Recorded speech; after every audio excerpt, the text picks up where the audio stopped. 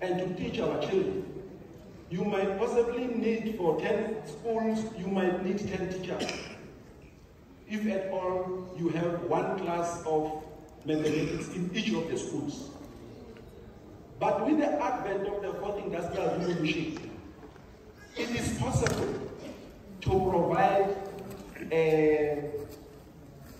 gadgets to the children and only employ one teacher that is going to sit at a particular place, and through fourth industrial revolution, that teacher will be able to teach all those children in those 10 schools.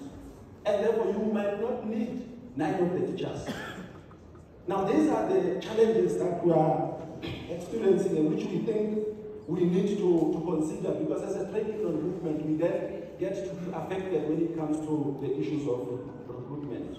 Basically, we are saying at the level of NEHAWU, it is important for us to have regulations, because as we move now, there are no regulations that exist within the country in terms of making sure that there's protection of trade union in as far as issues of recruitment are concerned and other rights that we have as trade unions.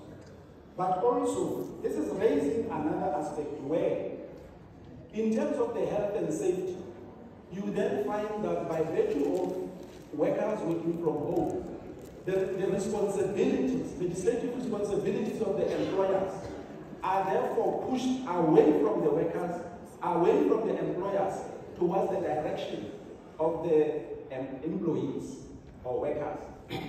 Now, we are raising this because within the health and safety legislation, it is the responsibility of the employer, for instance, to ensure that the workplace is in such a manner that it is conducive for workers to operate there. But once they start working from home, all those responsibilities becomes the responsibilities of workers, and therefore presenting a challenge to a point where even employers are not able or willing to compensate the workers.